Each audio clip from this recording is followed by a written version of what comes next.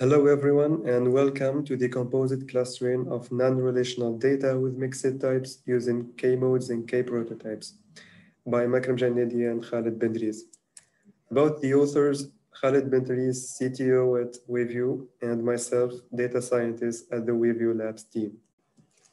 So first of all, we're gonna talk about clustering in general, which is the process of grouping a set of observations or items into subsets that we might call clusters.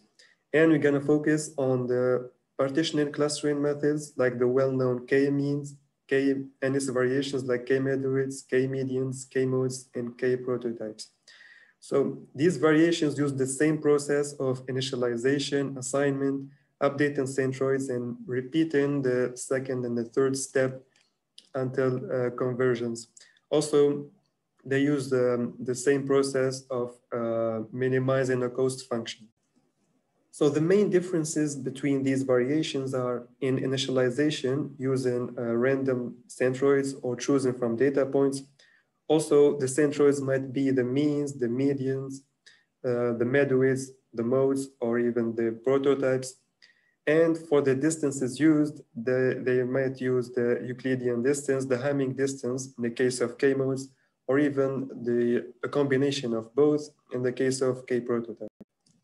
So we might sometimes be dealing with special cases like working with mixed data types where we have continuous and categorical attributes in our data set, or for example, working with the non-relational data, like in the example below, which is a well-known JSON format, a key value JSON format.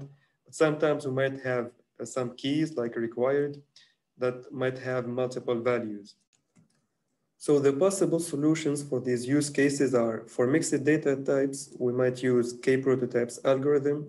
For the non-relational data with multi-valued attributes, we might use aggregations, like aggregating, like using the mean, the max, or the minimum of the continuous labels, or the mode of categorical labels. Also, we might use the mapping of a NoSQL database into a SQL database, which is not a good solution actually. And we also can encode the categorical attributes into dummy features. And this will create a high dimensional space. And we're gonna be using a PCA, for example, to reduce the dimensionality. And finally, this is another good solution, like described in the article of Wang, while he compared K-prototypes to using PCA followed by K-means. Also, we can use the word2vec. It's a good solution, but finally, we cannot assign multiple clusters to a single label. We will explain this later in the following sections. So our methodology proposes a solution for the multi-valued non-relational data with mixed types using a composite two-step clustering method based on K-modes and K-prototypes algorithms. So we used K-modes in the first step to create clusters from labels of the multi-valued categorical attribute. And then we used a voting system that will assign a unique value for each multi-valued attribute, initially multi-valued attribute. So this is achieved by replacing every value in the list of labels of that multi-valued key by the cluster it belongs to. Then we can extract the most represented cluster, which will be the unique value, and it will be assigned to that key. In the second step, we use the K-prototypes algorithm to cluster individuals or objects in our data set using the continuous, the categorical, and the preprocessed attributes from step one. So before moving on with explaining our method, we will be defining some conventions that we will be using later. So by attribute, we mean, for example, properties, type, title, or required. So for example, required is the type of variables we will be dealing with in the first step of K-modes. It has an array, a list of labels, a list of values. Here in the example, it has 2 values, but we might have an attribute with hundreds of values. So these are called labels. And the whole document, we will call it object. Step 1, which is the K-modes algorithm, is based on creating a new flatnet dataset where columns are the mentioned labels of one multi-valued attribute, we will call it here target attribute, across all objects. And rows are the object IDs or indexes. So if we go back to the previous example, the required attribute will be our target variable, which is the multi-valued key. And the rows will be the object IDs. The columns will be the labels of the attribute required across all the objects of the dataset. And then for each object, if a label is mentioned in the target attributes list of values, a tag 1 will be assigned to the corresponding object label index in the created dataset. Else, the default value will be 0. And then we will implement a K-modes algorithm that considers the values 0 and 1 as categories. And this will generate clusters of objects. Here's an example that illustrates how the flatnet dataset will look like. As we mentioned previously, the columns are existing labels in the multi-valued attribute across all objects. So for example, for object 1, it is mentioned in the multi-valued attribute. It is mentioned in the label 1 and label 3 in its list of values.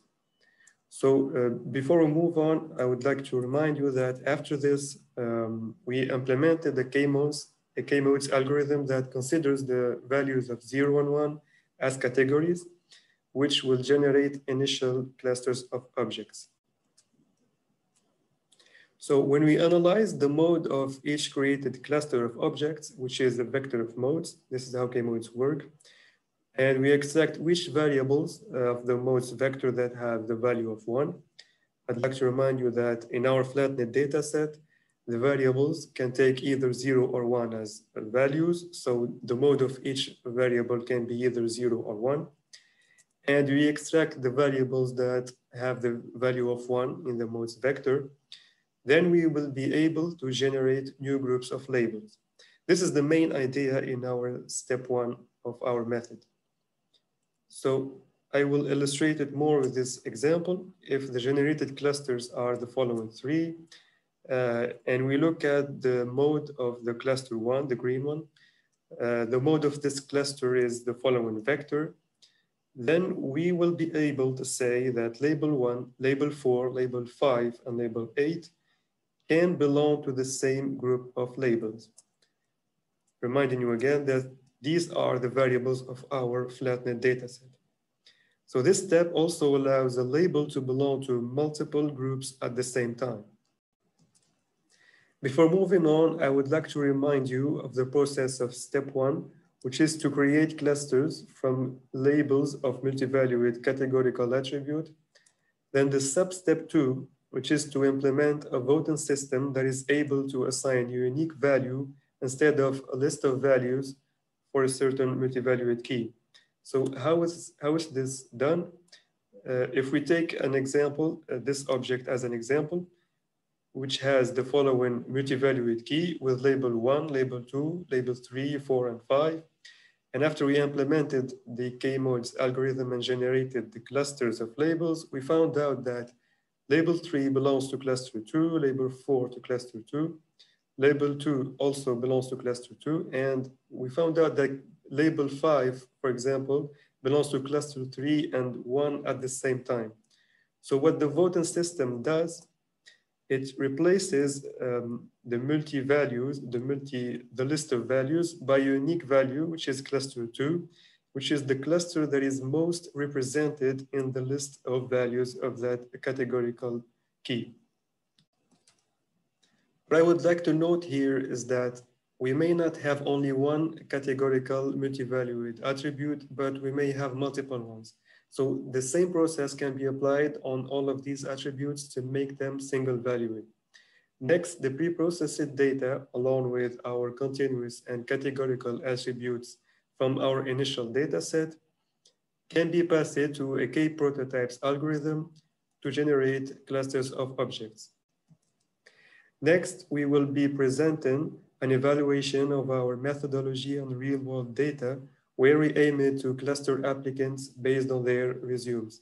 So the pipeline goes from extracting the resumes into a raw collection, then creating a preprocessed collection where we performed some cleanings, standardizations, feature engineering.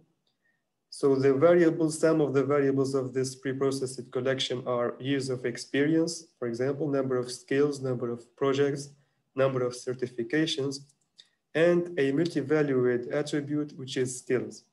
So we need to apply k-modes to make the skills attribute single-valued.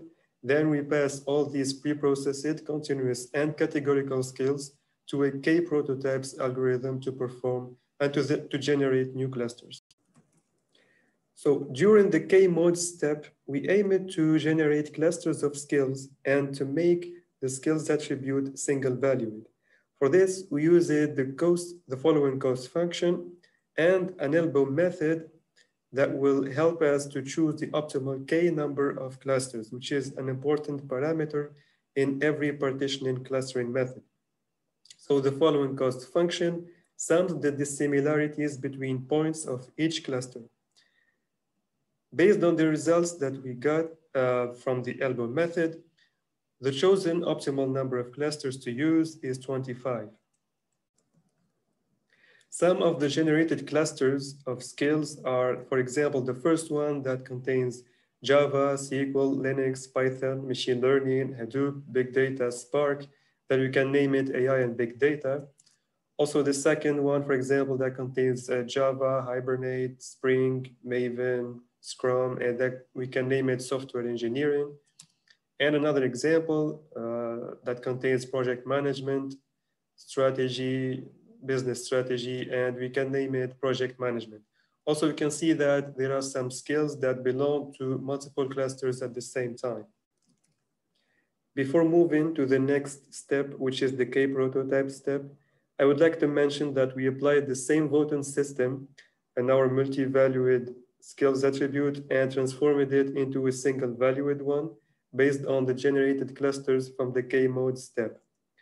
Next, we use our preprocessed attribute along with our categorical and continuous variables from the initial dataset. We passed them to a k-prototypes algorithm and generated clusters of applicants.